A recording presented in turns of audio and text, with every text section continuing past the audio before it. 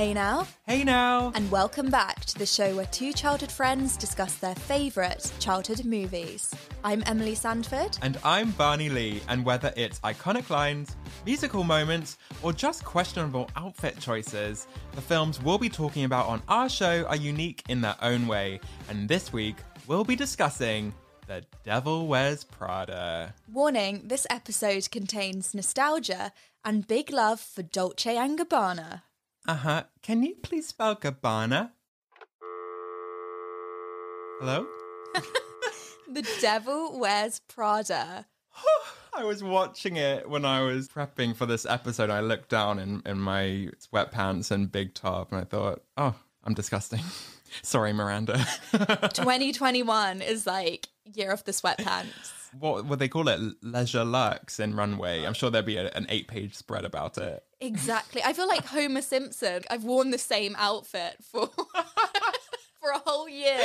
Leggings and a top. Cute. Fine. I mean, I'm sure the entire universe has watched this film, but for anyone who needs a reminder, The Devil Wears Prada is about a young woman called Andy Sachs who is hired as a personal assistant to this powerhouse of a fashion magazine editor, and it's just a job that becomes nightmarish and she struggles, all the way through. Yeah, it's a real insight into the fashion industry, and apparently Miranda Priestly is based on Anna Wintour. Right. And for those of you who aren't into fashion, she's the only person on this planet who can wear sunglasses inside, except for Snoop Dogg. She is the editor-in-chief of Vogue magazine. Yes. Oh, well, I have heard some stories from my sister who also works in the magazine industry.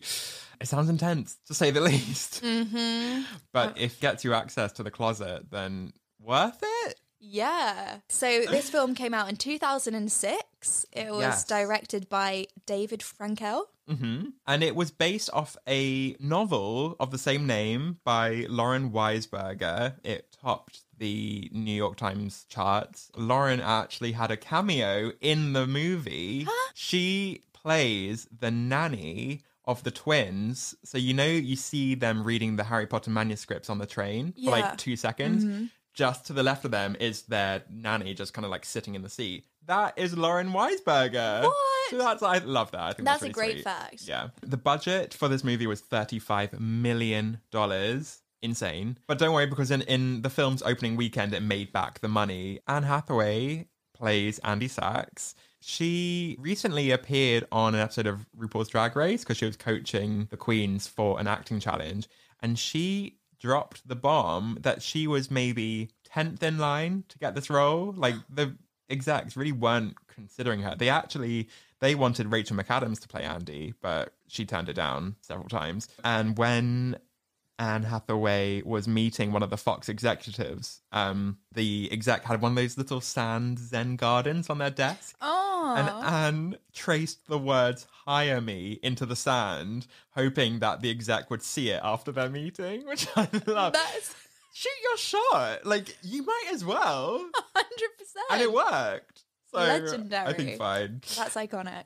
Stanley Tucci accepted his role of Nigel 72 hours before he started filming his part. And did you know, this is actually a fun fact, Graham Norton, the Irish chat show host in the UK. And Eurovision god. Yeah, he was actually up for Stanley's role as well. No! But they decided that they preferred Stanley, which I'm kind of happy about. Like, I'm much more of a Jonathan Roscoe. Really? Yeah. Oh, I like Graham, but I couldn't see him in this role. I think, like, Nigel's a bit more serious and, like, empathetic and all that stuff, and I don't know if you would have got that. But that's hilarious. Yeah. I love that. There was also this really fun fact that I loved. When Anne Hathaway and Meryl Streep met for the first time, Meryl told Anne, I think you're perfect for the role and I'm so happy that we get to work together on this. But I warn you, that is the last nice thing I'm going to say to you. She wanted to like completely soak up the character of Miranda Priestly and just like not even look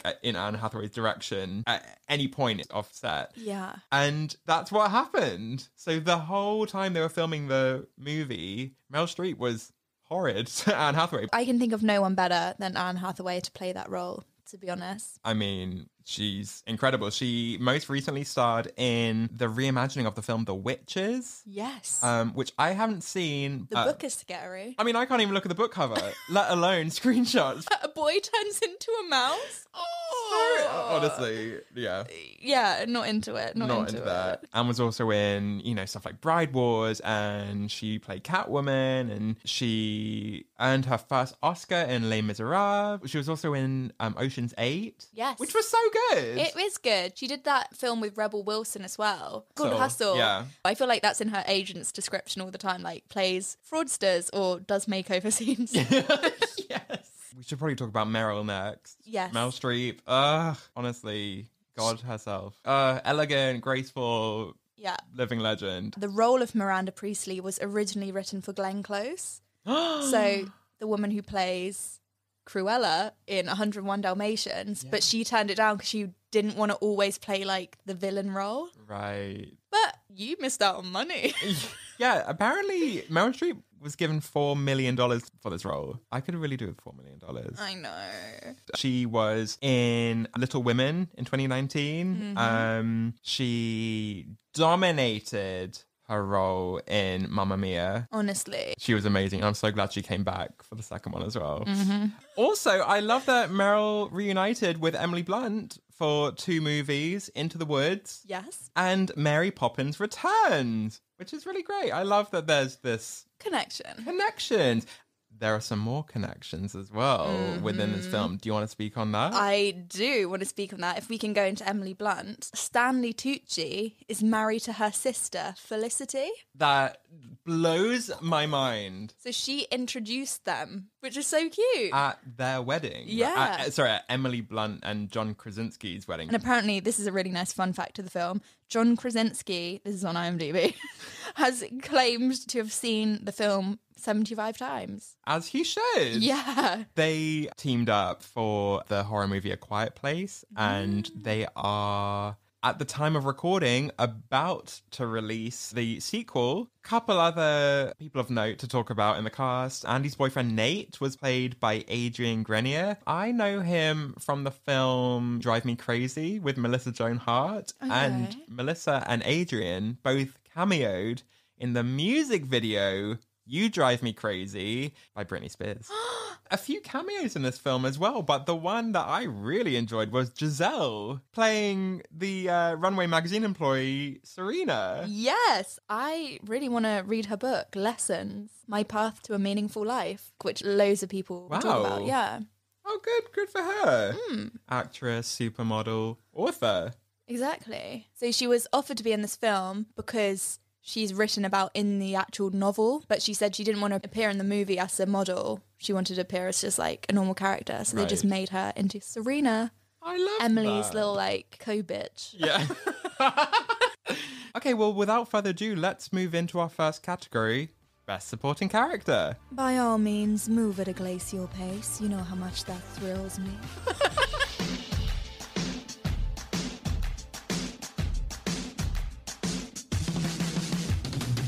Right, well, let's talk about Best Supporting Character. It's difficult because this film has so many unlikable characters. Honestly, if we had a category which was worst supporting character, I feel like we'd be like, ding, ding, ding, ding, ding.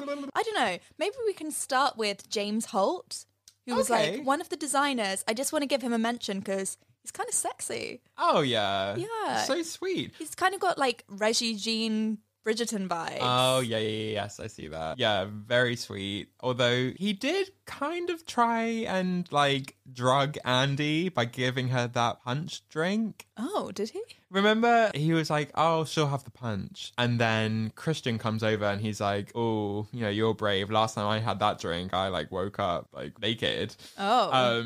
And she's like, oh, okay. And puts it back down. I'm sure it wasn't like malicious. He was just offering her a drink. But like, yeah, I thought that was quite funny. But I can imagine one of those fancy evening parties in some like really rich apartment would just be full of cocaine. Oh my God. Yeah. When she walks in and she's walking down the hallway and it's just like 3 couples kind of like chatting in dark corners, it felt very like swingers-y. But actually it was just a little soiree. Yeah. Luckily. Andy's got 3 friends in this film. Lily, her boyfriend Nate, and Doug. I think Doug can get a little mention here as a supporting character because he's kind of nice. He knows about fashion, you know, he's just an innocent corporate research analyst, which they rip him for. Hey, he's getting his coin. He's getting his coin. Leave him be. I mean, I have many things to say about that friendship group, but we'll get into that a bit later. But I do think you're right. I think Doug is the lesser of all evils. He's nice. And when they're at the gallery and Lily says to him, oh, I've got someone you want to meet. And he's like, ooh, art and sex, lead the way. So who else do you think could be in this category? Okay, well, I think you're going to disagree with me, but I want to give a shout out to Emily. No. Okay. She gives my name a bad name.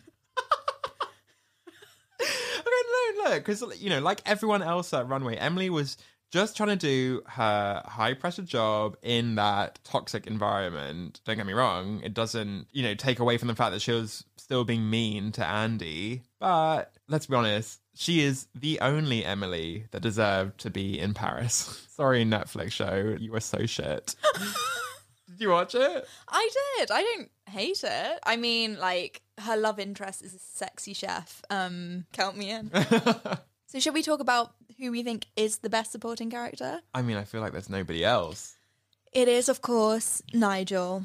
Nigel. Oh, our least problematic angel and the actually only true, kind and professional human being at Runway. Yeah, exactly. I mean, he was a little bit judgmental, but he does give her good advice. He gives her like a reality check, but not in a mean way. You know, the way he handles his job being given to someone else, pretty incredible. I don't think I would have the same amount of grace and decorum as Nigel did. I think I would have maybe flipped a table. And I would really love for him to get me some clothes in a fashion cupboard. Yes! Wouldn't that be amazing? Like, can you do that? Like, surely those clothes are there for a reason. They're not just like, oh, wear whatever. I don't know whether you can take samples or not. Do you remember in season 1 I told you about my friend who worked at Jimmy Choo? And who shamed you for saying Monolo Blanc? Yeah, instead of Manolo. She got me a Jimmy Choo card holder. Wow. Yes. Yeah, like she got loads of free shoes and she just got me this really nice like black patent Jimmy Choo card holder. And I was like, okay. Great. They didn't know. They do now. But bless her, she actually left the fashion industry because from what it sounds like, it's exactly like the vibes that are at Runway. Oh no. Can I say that? I mean, you can watch one episode of Ugly Betty and you already get the idea. Yeah, exactly. I mean, this Miranda Priestley is apparently based off Anna Wintour, so is that actually what it's like at Vogue? Oh, there goes our cover sheet at Vogue. Yeah. I'm going to have to cancel our cover shoot at Vogue. Oh, well. Fine, we'll have to settle with Vogue Germany.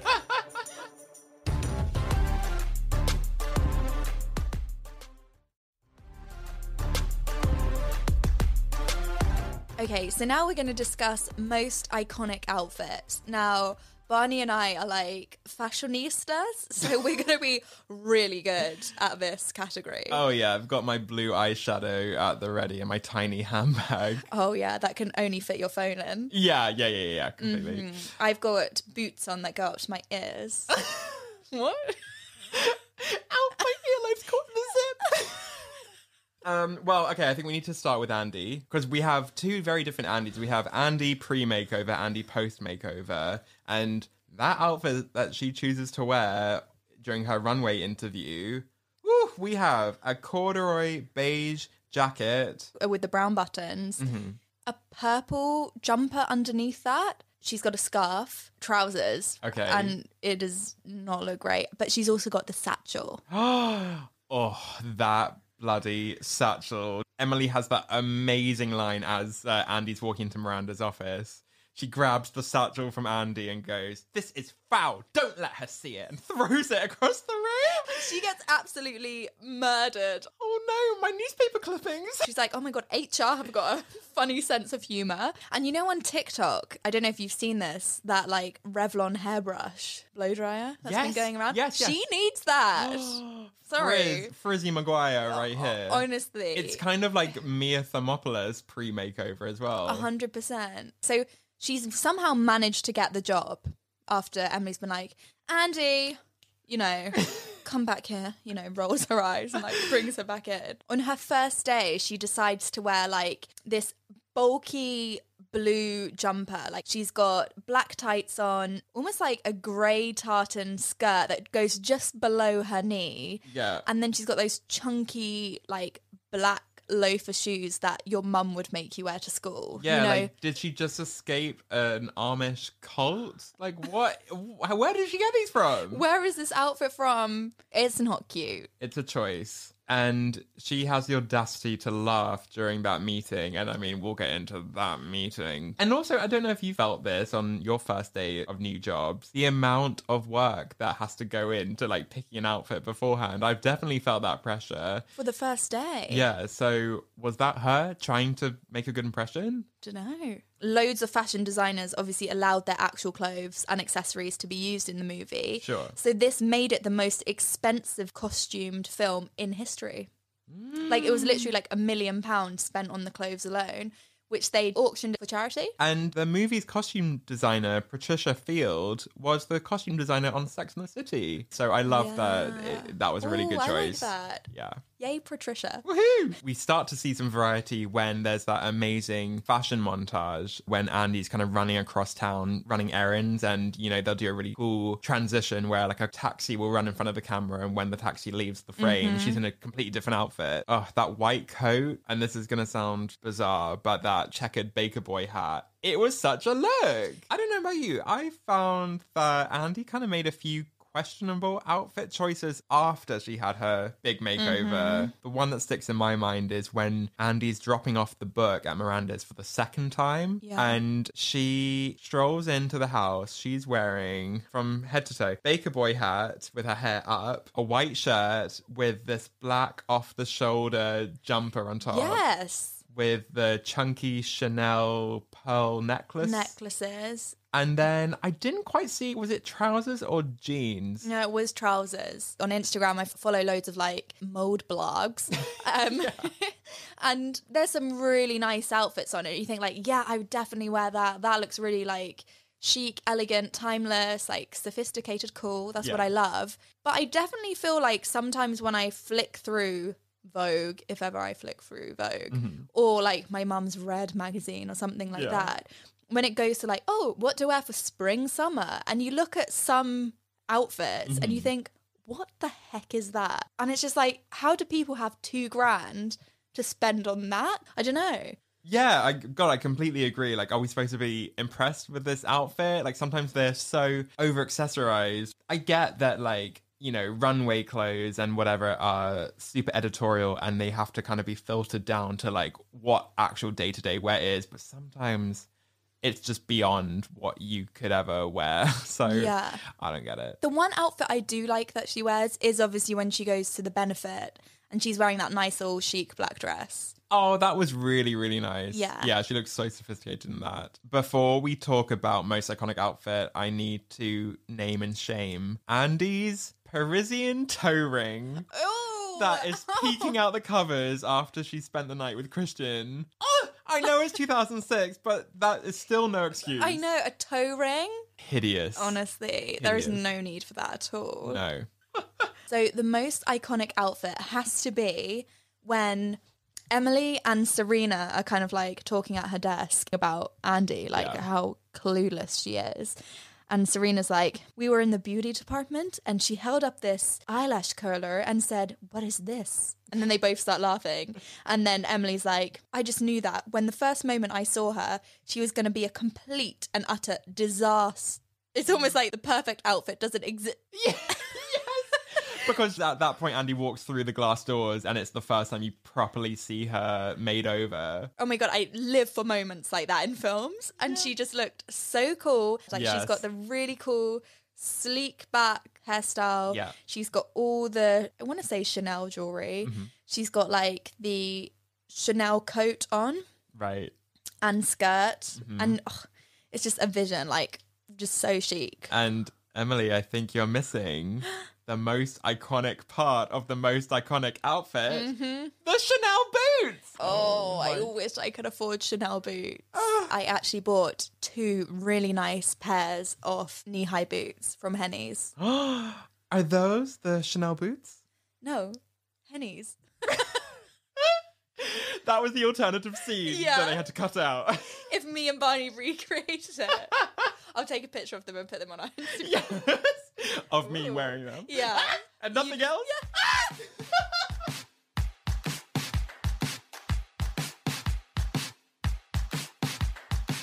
So now... Wow, let me try that again. So next, let's talk about best musical moment. I think we should keep this in. Yeah. Wow. Okay, so we're going to talk about best musical moment. There's no big performance number, but the soundtrack is pretty darn good, if you ask me. Yeah, it's very fashion-y. A song that really encapsulates this film for me is Madonna Vogue. Oh, yeah. It's really cool vibes, and it features when Andy's had the makeover from Nigel and she's waiting for Nate outside his restaurant. Yeah. And she's like leaning against the car, so he doesn't realise it's her at the beginning. It's such a departure from frumpy Andy. Exactly. He kind of like looks her up from like her boots up. Yeah. And he's like, whoa. And she goes, what do you think? And he's like, I think we better get out of here before my girlfriend sees me with you. What are you saying? No, that is a great soundtrack. Another Madonna song, Jump, features a little bit earlier on. And that's a really fun song as well. Obviously, the music supervisor loves Madonna. We also have, I don't know if you caught it, in when Andy and Christian are on a date in Paris, you can hear La Vie en Rose play in the background. Oh, I like a bit of La Vie en Rose. Yeah. La Vie en Rose. Very nice. Thank Very you. nice. I love that. I also think that a great musical moment that appears throughout the film is the ringtone that Andy has on her little... Is it a sidekick phone? I can't even remember what kind of phone she has. Yeah, it is definitely a bit of musical artistry. And if you need a reminder, and this will haunt your dreams, because I've thought about it nonstop, it sounds a little something like this. Oh. Hey, Miranda. Oh my God. Do you remember when my ringtone was Spice Girls Wannabe once? And I got prank called at 3 a.m. and I woke up to Mel B laughing. I've never been more scared in my life. Like, imagine waking up to... Oh my God, I would wet the bed. That is terrifying. We should also talk about the actual incidental music that features. It's music that's been specifically created for The Devil Wears Prada. It's kind of Miranda's kind of theme music. We first hear it when Miranda's walking in the runway office. And it's just kind of chaotic. Everyone's running around, scrambling, trying to make the place look nice, make sure that her desk is prepared. She's got her water. She's got her magazines laid out. It invokes just absolute anxiety listening to it. Definitely. Theodore Shapiro, he composed this bit of music. Yeah. And obviously for copyright reasons, we can't play the whole thing. But do you have a bit of this music just so people can remember I do. what it is? Because it doesn't have lyrics, but it's like that real anxiety-inducing, like intense, everyday moments. Like, you know, you're watching TV at home, you hear your mum pulling up in the driveway and you haven't defrosted the chicken. Yeah.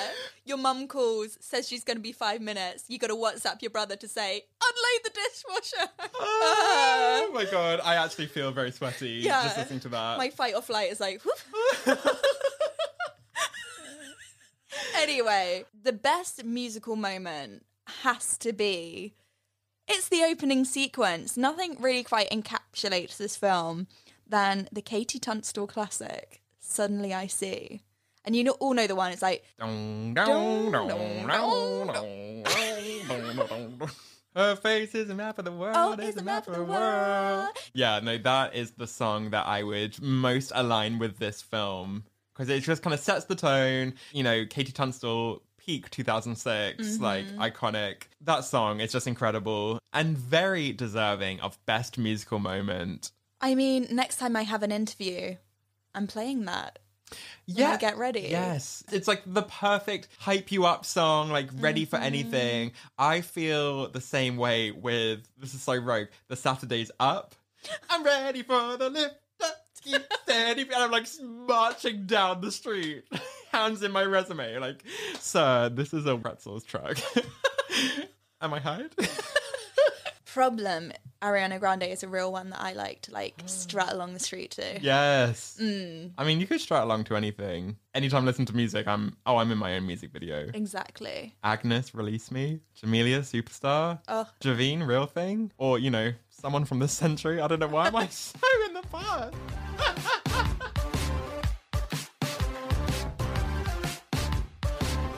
Okay, so now we're doing best quote. There are so many amazing quotes. It's pretty much every Emily line and every Miranda line. Oh, 100%. Like, I have nailed that icy bitch tone after watching this film. Gosh. So good. I mean, go on, hit us with Okay. On Andrea's first day, and obviously we've just played the music, like the hectic music that has explained, like, everyone's going into meltdown because she's arriving early. And Nigel's like, oh, she's not supposed to be here until 9. And then Emily goes, her driver just messaged her facialist ruptured a disc. God, these people!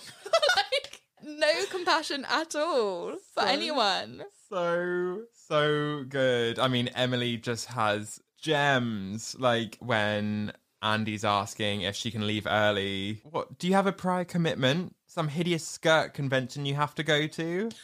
Literally so mean. The back and forth that Andy and Emily have is incredible. Like, Andy's leaving and she says to Emily, wish me luck. And Emily, without even looking at Andy, goes, no, shan't. And also on her first day, she gets like a phone call really early in the morning and Andy's like, hello? Like, half asleep. Yeah. She's like, Andrea, Miranda decided to kill the autumn jacket story for September and she's pulling up the Sedona shoot for October. You need to come into the office right this second and pick up her coffee order on the way. Now, like looking at the clock, she's like, now get a pen and write this down. I want 1 no foam skim milk latte with an extra shot and 3 drip coffees with room for milk. Searing hot, and I mean hot.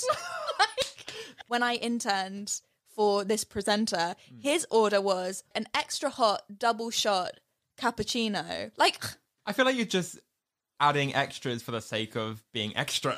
what is wrong with a normal latte? Or just like an Yes. oat milk latte if you're going to be a bit bougie. Before we move on to Miranda, I also just wanted to quickly get in Emily's reaction when she finds out Andy went upstairs into Miranda's house to drop off the book. Yeah. And Emily says, you went upstairs?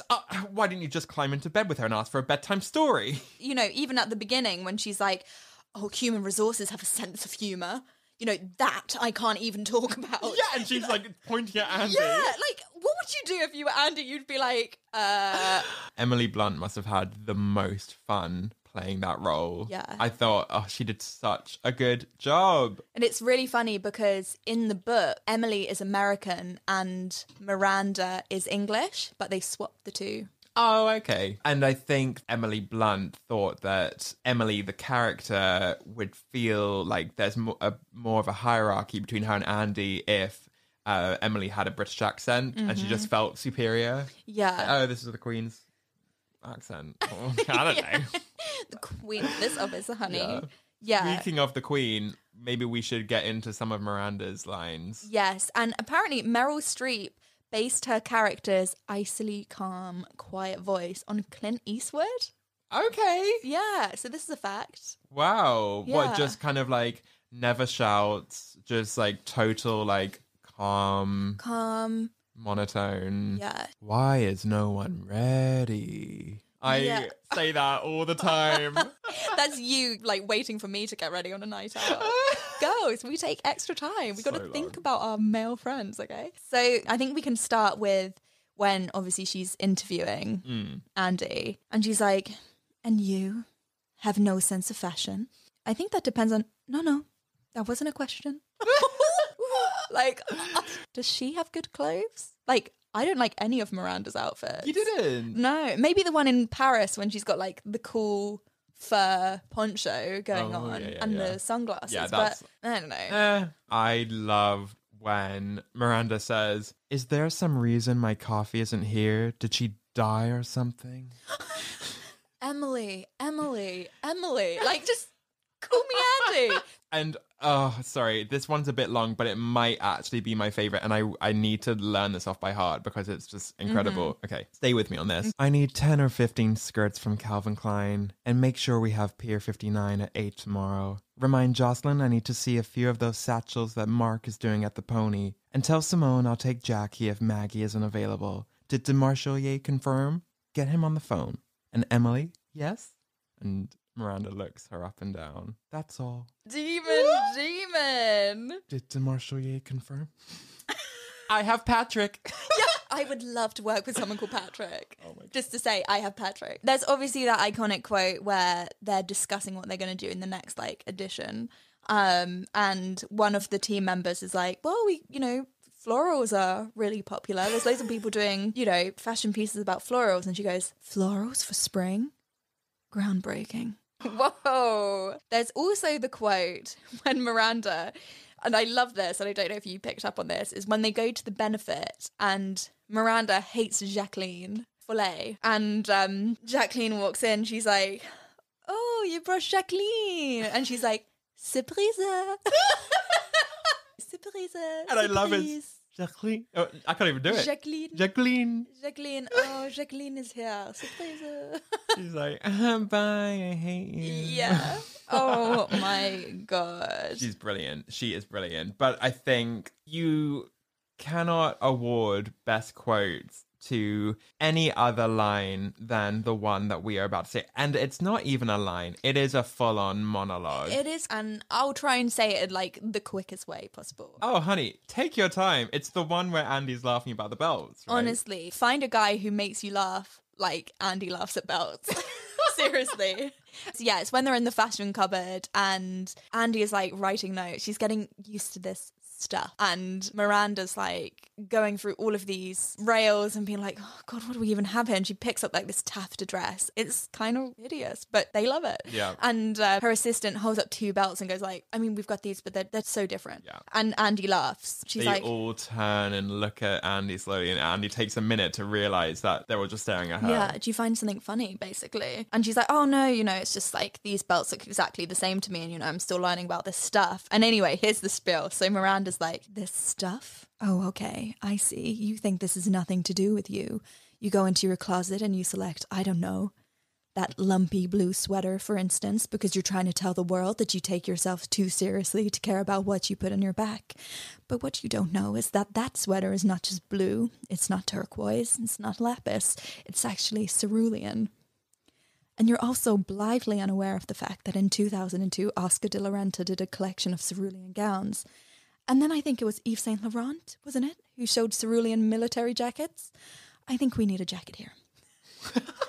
And then cerulean quickly showed up in the collections of 8 different designers. And then it filtered down through the department stores and then trickled on down into some tragic casual corner where you, no doubt, fished it out of some clearance bin. However, that blue represents millions of dollars and countless jobs, and it's sort of comical how you think that you've made a choice that exempts you from the fashion industry when in fact you're wearing the sweater that was selected for you by the people in this room from a pile of stuff. Mic drop, Miranda Priestley. And it was at that point Andy knew she fucked up.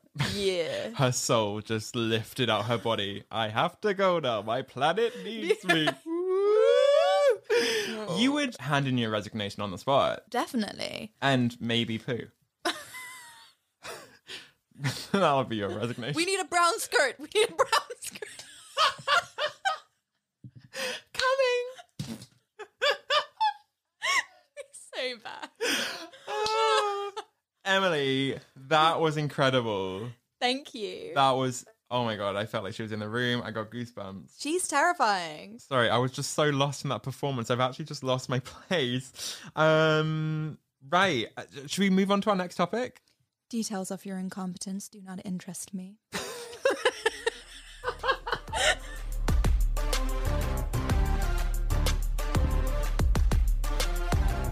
Right, so The Devil Wears Prada, can we discuss? Firstly, what we have to discuss is kind of like the fat shaming that is in this film. Like, there's people weighing almonds in this. Even Nigel says to Andy when she's going to get her lunch on the first day, you know that cellulite is one of the main ingredients in corn chowder. What? Soup is the healthy option for lunch for me. And also, when they're at the benefit, Emily's got that really bad cold, and she's like an incubus flu virus or something that Miranda calls her. And Andy's like, oh my God, you look really thin. She's like, thank you. It's the diet I'm doing. Like, whenever I feel faint, I just eat a cube of cheese. And I'm one stomach flu away from my goal weight. Oish. Oh, you know when she's like told to go and get that steak from the restaurant? Yes. That steak arrives. I mean, for a skinny girl place, that's a real like fat steak. A Fred Flintstone steak. You know? No one is eating that and staying awake past 2 p.m. No way. Like, that is absurd. Do you think maybe that was Andy being a bit passive aggressive? Like, I'm going to get Miranda the fattest steak and she's gonna feel so lethargic for the rest of the day. Maybe I can go home early. Yeah. I'll strategically place his fluffy poncho on her chair and she'll fall asleep. And an absolute waste when she throws it in the sink and smashes the plate. Oh my God, have it for lunch. Kind of delicious. I mean, I know it's 11:30, but hey, that just means you can eat it now and then have second lunch in a couple hours. Oh, I love second lunch. Oh, yeah. That's why we couldn't work in fashion. The second thing I wanted to discuss was obviously that it's such a toxic work environment. I mean, I'm freelance, so I kind of get to choose who I work with, which is like the absolute dream joy of my work. Yeah. The joy of being an adult is you can like choose who you want to spend your time with and who's worth your energy and where you want to be away from. Yeah. If you're applying for a job and it says fast-paced work environment, run. Yes. Go on LinkedIn, find someone else. And Andy has it doubly tough because it's not just the people she works with that are toxic. She has the worst group of friends and the worst boyfriend. I'm sorry, there's just so many opportunities where they could have shown support or empathy and they give none of it. Like, Andy meets them for dinner, brings out these amazing presents like a B&O phone, Clinique products, an amazing Marc Jacobs bag. They all take the products.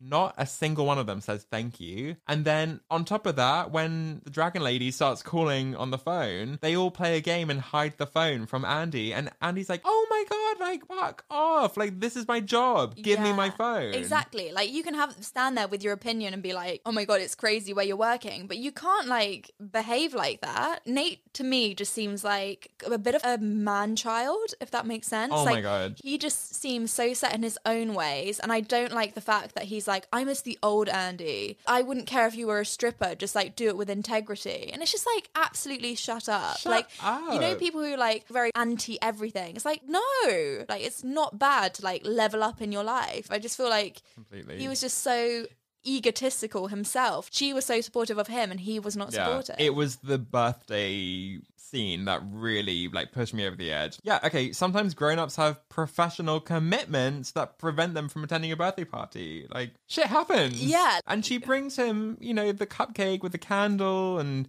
he just stomps off like a petulant child. It's ridiculous. Yeah. Also, didn't he give you like Gordo in 15 Years vibe? Yeah. Maybe it's just the hair. Yeah. I mean, Nate doesn't look bad, but he could have more potential, you know? Yeah. If he like brushed up, he needs a makeover like Andy. Completely. No me gusta. Sorry.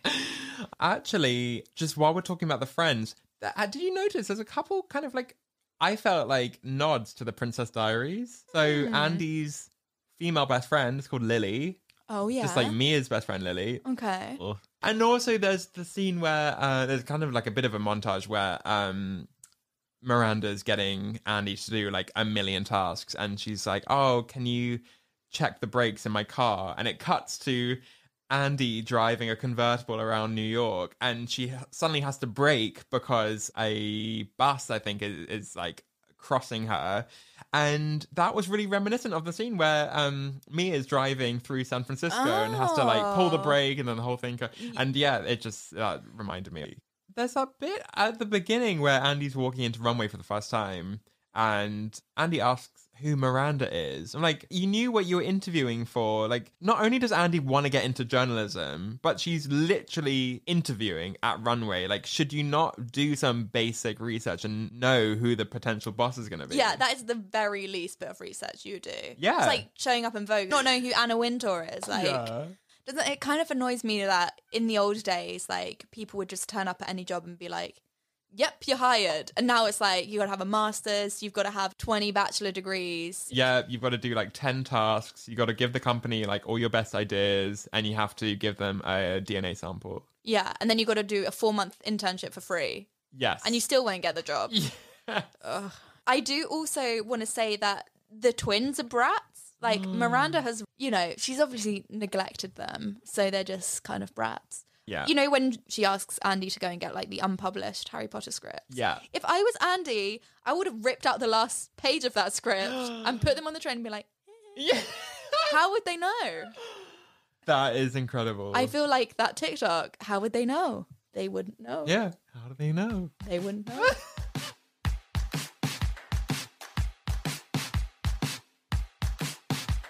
Okay, so now we're going to do trivia. Cue the anxiety-inducing music. Maybe we need some of it. Okay. What is the name of the publication company that owns Runway magazine? Is it Elias Clark? Correct. Yeah. I'm smart. I didn't have that written down. I could kind of see it. Yeah. Right. Oh, that's cool. Cool. Can you tell me what cheese was in Nate's grilled sandwich? Yes, I can. Jarlsberg. Yes! I'm smart. And it was £8 worth. That's a lot of cheese. That's a lot of cheese. Oh, I could really go for 8 pounds of Jarlsberg cheese right now. Delish. And that's why we're not working at Runway. In the opening scene, Nigel asks if someone's eaten a what? You know, they're panicking. Miranda's arriving early. He's kind of like been like, who's that? Like, are we doing like a sad before and after piece I don't know about? Yes. And then he's like, has someone eaten a... Is it an onion bagel? Yes. I'm smart. Yes. And then Andy's like... Oh my god, an onion bagel sounds delicious. Is that a bagel with like fried onion in it? Or is that bagel with onion in flavour the dough. in it? Yeah. Both sound great. Sounds good to me. Sign me up. Mm-hmm. Who has to be seated at Miranda's table during the Paris event? Has to be seated. Yeah, because the husband's no longer going to be there. So Miranda asks Andy to put someone at her table. Is it Jacqueline Follet? No. Details of your incompetence do not interest me. It's Snoop Dogg. Oh, wow. I know. They can trade sunglasses. Okay, so on Andrea's first day, she gets a call at what time in the morning? 6:15. Yes. I'm smart. Yes. Which is honestly horrendous. Like, what? Yeah, if you had that job, you would need your clothes ready the night before. Or no, you need to sleep in your clothes. I mean, that's true. Like, okay, ready to go. Yeah. Put my clogs on, out the door. Clogs are in now, so there's probably people in fashion who do that. What famous designer can be seen greeting Miranda during Paris Fashion Week? He's very, very tanned. Versace as a girl. Is it Oscar de la Renta? Oh. You were closer the first time. It begins with V. Valentino. Yay! I'm smart. See, I'm a fashionista after all. So Andy is a size 6. Yes. So according to Nigel, that makes her the new... Is it 14? Yeah. I'm smart. Gosh. For God's sake. I know. I don't understand that logic. I think a 0 is a 6. Oh, so that must mean I'm a size 2. Ooh. Okay. Where does Emily tell Andy to leave the book? She tells her to leave it on the table with the flowers. Yes. I'm smart.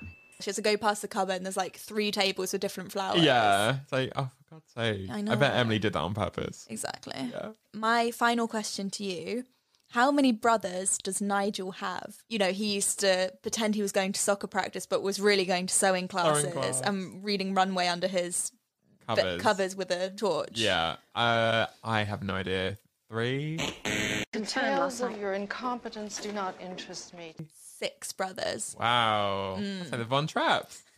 He wishes he could make them the outfit Yes. out of curtains. Oh my God. Okay, my final question to you. What action means catastrophe in Miranda standards? The purse lips. Yes! I'm smart. So it's like 1 nod means good, Uh-huh. 2 nods means very good. Yeah. There was only one time, it was Tom Ford in 2001. And that was a smile. And that was a smile. Yeah. Which meant like amazing or Yeah. something. Yeah. And then an absolute no-no is the pursed lips. Yeah. Ice Woman.